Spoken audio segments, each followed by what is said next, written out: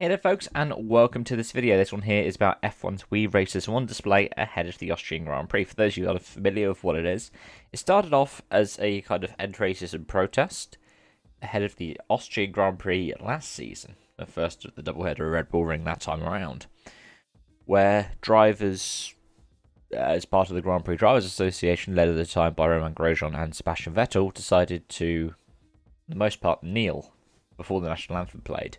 It later got adopted by F1 after they hid it from the world feed of the Styrian Grand Prix and became part of a wider end racism message.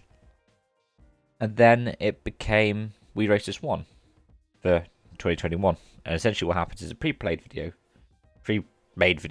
plays out.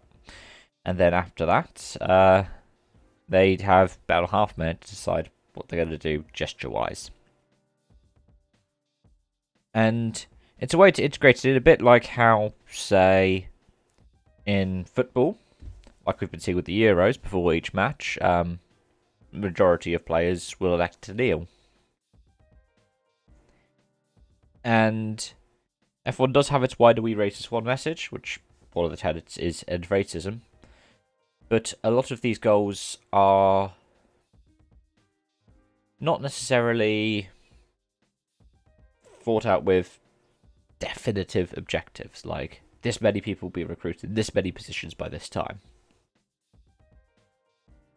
To be fair, some of the sustainability ones are, but they're also largely in line with what other governments have as policies. So, for example, bans on single-use plastics. But yeah, if you want to see any of my previous videos about this, you can find them in the description below, especially on other kinds of topics related to it. But I'm not out here going, oh, let's try and cancel anyone who doesn't kneel, because at the end of the day, there are a lot of them that don't kneel who wear like a shirt saying Black Lives Matter on it, so supposedly they agree with the messaging, right? In fact, the main reason why I want to talk about something this week is because of Haas, and I didn't know whether to do this in this video or as part of my own general notes thing where I talk in a more unscripted way.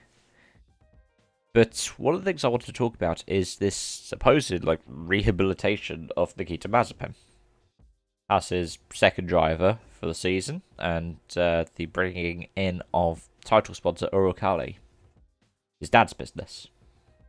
He's son of a billionaire, if you didn't already know.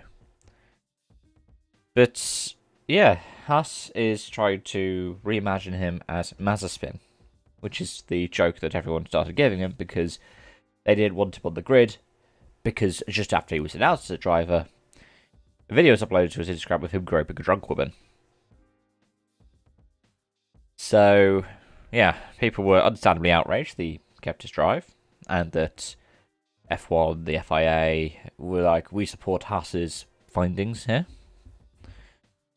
So they just wanted to mock the guy, which, well, he's been accused of racism and homophobia with quite credible reasons before, as well as, for example, a literal assault on Callum Lot. So I can understand people want to be outraged.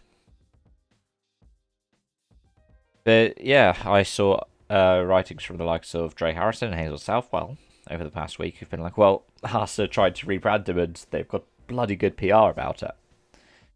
And it is a bit concerning, because it sort of detracts away from the reasons why so many people were critical of Mazepin. And especially because, like, the things about his dangerous driving, well, we saw Baku, where he nearly put his own teammate into a wall during a last lap battle. You've seen half the grid already shouting at him over the course of the season for his behaviour, including, on multiple occasions, Kimi Raikkonen. But also Sergio Perez, like Lewis Hamilton as well, Vettel, the Williamses. But yeah, it also includes his own teammate for dangerous driving. And this is what kind of detracts away from it. Like, there are a lot of people who go, oh, but you should be making a point about this every time. Problem is, if we stop making a point about it, then we just almost condone this sort of behaviour. And it's not like it's entirely irredeemable to do any of the things that was done, like any individual thing. Of course, for example, groping a drunk woman, that is incredibly horrible. But then if he went on and decided to dedicate a lot of his time outside of F1 for years to helping victims of domestic violence or sexual violence, including if you're from a financially wealthy background, donating lots of money to helping these kinds of survivors, then you'd say this is somebody who's actually looking to right the wrongs that they've done. I mean, look at Kyle Larson, who was sacked from his job in NASCAR last year for using what can probably only be described as the worst kind of racial slur that you can on a live stream. Yeah, he found himself out of a job, but he worked a lot to try and work his way not only back into the sport, but redeem himself as a person. He worked with a lot of charities and organizations that helped underprivileged kids from minority ethnic groups.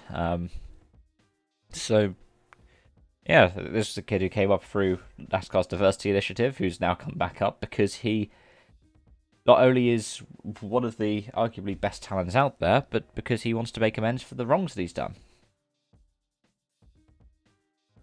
I'd say that's something that Verstappen should have done after his racist and ableist comments directed at Lance Stroll last year.